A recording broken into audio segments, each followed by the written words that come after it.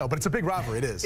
Yeah, no, I don't think there's any hangover because now you got the best team in the country coming in. So you're going to play tough. I think Kentucky is well coached. Mark Stoops has done a great job. Leary hasn't played well. He's been okay. I thought he would be better at quarterback. They can run the ball. And Georgia's been a little bit of a disappointment on defensive side of the ball.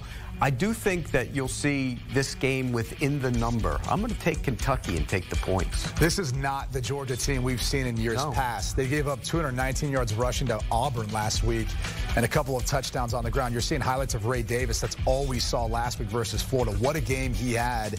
And that's going to be really where this game is won and lost. If Kentucky can stay balanced and run the football with Ray Davis, I think Devin Leary can make enough throws. Even though he struggled last week, he's been okay. He has turned the football over in 4 of the last 5 games. But to me, it's take away Brock Bowers, and then you're looking at Georgia defense, too, that's only got 8 sacks in the season. It's not like they're getting a ton of pressure. So this number looks a little fishy because it's so big.